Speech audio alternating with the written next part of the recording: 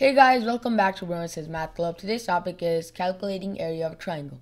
Now, an area is the measurement of the surface, and a triangle is a two-dimensional shape. It has three sides, and to calculate the area of a triangle, you need to know this simple formula, which is A is equal to B times H times 1/2, which is area is equal to base times height times 1/2.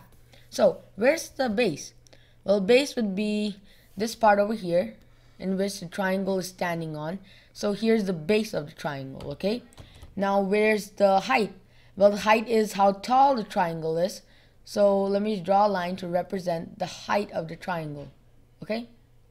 And I'll also form a 90-degree angle with the base, of course. Okay, now, to find the area of a triangle, what you need to do is you need to multiply the base times height times 1/2.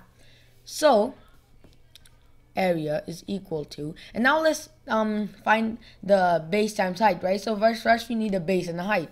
So let's say that our base is 8 inches and our height is 7 inches. So now what we need to do is we need to multiply 8 times 7. So 8 times 7 times 1/2. Okay, so we know that 8 times 7 is 56. Okay, and then remember, we have to multiply 56 by 1/2.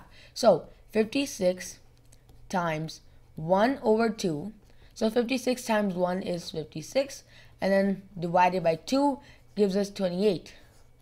So area is equal to 28 inches.